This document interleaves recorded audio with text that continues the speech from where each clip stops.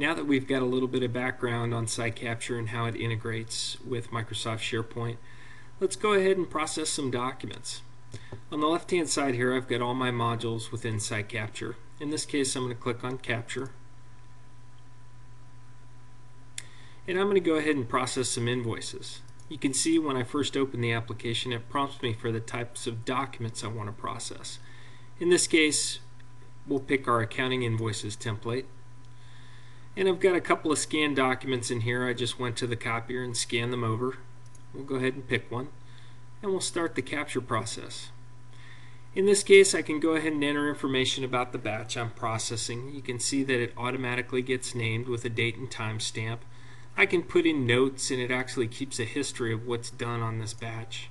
In this case we'll click OK. You'll see that it imports 3 separate one-page invoices. And down here you can see the columns that I'm actually going to capture. So I'm done with my capture process. Let's go ahead to the indexing. What the software is doing right now is it's actually converting the pages to searchable text, and then it's going to highlight some key terms that I've looked for. In this case we're going to capture the invoice number, the invoice date, and the vendor name. You can see that on my mouse I've got tagged to the pointer my first field, which is invoice number. I pre-programmed the software to go ahead and highlight the invoice number, which is a 6-digit numeric. And when I highlight it, you can see all I have to do is click and it automatically populates the index or column fields. Next is my date, automatically highlighted that for me. Click on date, and then I'll click on the vendor name. Once I'm done with the first document, it goes right to the second document. So you can see it's quick and easy, just point and click. And then I've got my last document. Now these fields, before I finish up, there's a number of ways we can actually fill them in. This is one of the simplest, which is OCR assisted indexing or point and click indexing. I can also fill them in manually. I can put in default values. I can have a drop down list. We can populate them with barcode values or other types of values as well. So in this case, let's go ahead and click on the vendor. And you can see we're finished. It prompts me for the next step in my scanning workflow, which is OCR. So now it's going to actually convert those invoices to text. We'll click Done. Now I'm going to do some quality assurance. So in this case, what it gives me is a little spreadsheet with a row for each invoice. And you can see as I go from row to row, I can view the particular document. And I actually have the ability to view the information to make sure it's correct. So this is an eyeball check before we actually migrate the information into SharePoint. I'll click Done, click Migrate, click OK. It's going to take those documents, it's going to build a vendor folder for me, and then automatically name the file and populate column information within SharePoint. And it tells me I'm complete. So let's go ahead and view our final result. So I'll come into SharePoint, come to my accounting site, click on my invoices, and you can see now that I've got a quick vendor folder.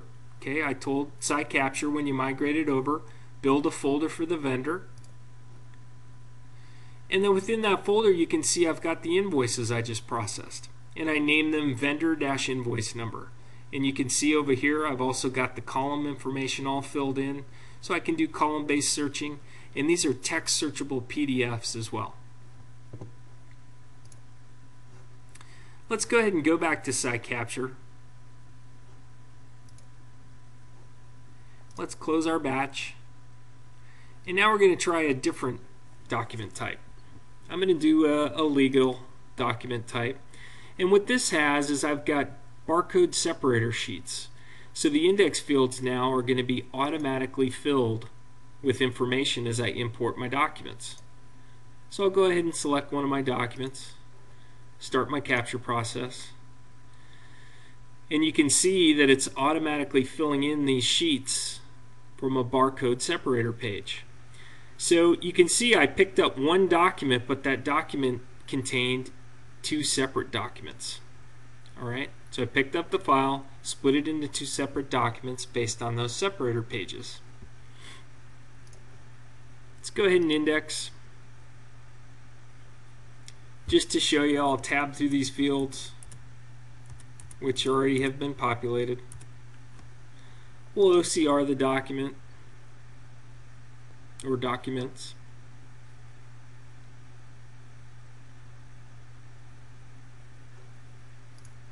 Click done, and I'm going to migrate these into SharePoint. Okay. I'm doing a dual migration here, migrating to shared folders as well as sending to SharePoint. So what it's going to do for me in this case, in the previous example, I had an accounting site with an invoices document library. It was a pre-existing library. In this case, I actually created brand new libraries within the root of SharePoint. So if I come back here and I look at my default document library in SharePoint, you can see that it created case libraries for me. And within there I've got a document type folder. And then in this case I migrated both the OCR and the image, which is an option as well, with a custom naming scheme. And it built all of that automatically without having to pre-build the document library within SharePoint. So let's go back again to the application, and I'm going to show you some basic setup stuff. So in here in my document types, I can actually come in, and if I add a document type and I come to my template, you can see there's a number of templates I can use, but in this case I'm going to point it at my SharePoint server. And let's go ahead and type in the address. And then I'll enter my credentials.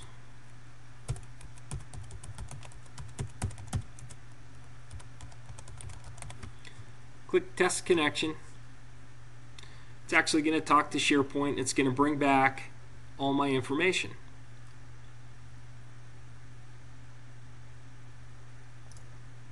So now I've got my SharePoint web or sites.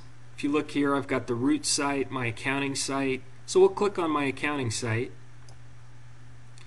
and then we'll choose a library. You can see I've got multiple libraries in here. If I choose my invoices, what the application does, it goes to SharePoint and pulls down all the custom columns. So you can see here I've got invoice number, invoice date, and vendor name. So it's very simple to import and configure this for an existing SharePoint installation.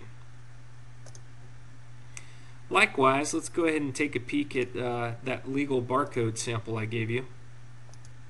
Let's go through the configuration. I'm going to go through to the end here, and we'll choose our migration, and we'll look at our SharePoint migration. So I have a few options when it comes to how I want to migrate my information into SharePoint. Taking a second to talk to the SharePoint server, bringing back my information.